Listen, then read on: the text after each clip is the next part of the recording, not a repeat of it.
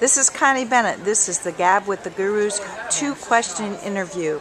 My guest is Steve Scott. He is anchor at WCBS News Radio 880 in New York City. Steve, thanks so much for joining us. My pleasure, Connie. Thank you.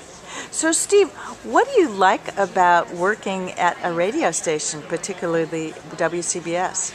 You know what I like is the fact that there's a great responsibility at an all-news station that you are informing listeners of important things that are going on in their lives, or important things that they're going to want to know about and talk about. And quite often, I'm the first person they hear it from.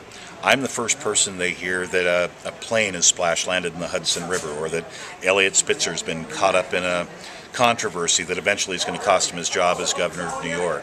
I'm the first one who tells them that the Dow gained 400 points today. It was a good day in the world of business and finance.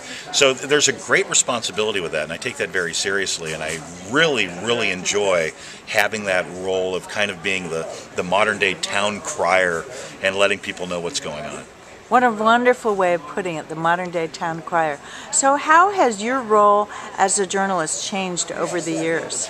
Well, I've been in radio now for about 30 years, and, you know, when I first started, all I did was basically hold some paper and read the news on the radio. And you made phone calls to work on some stories and things like that, but it was pretty much just being a news anchor and reporter. And now, you know, things are different. The internet is around now, and there are more platforms for telling stories. So I don't just talk on the radio. I file stories for our internet. I use a camera, just like this one, to shoot video. I take photos with my cell phone camera. All of these different ways, I put myself out there. I expose my radio station and our brand, WCBS 880, to more people. If they don't listen to us on 880 AM, maybe they listen to us on the website.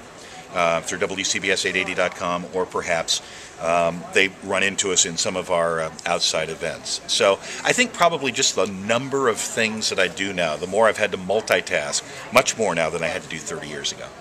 Great. Well, thank you so much, Steve. My pleasure. Thanks, Connie.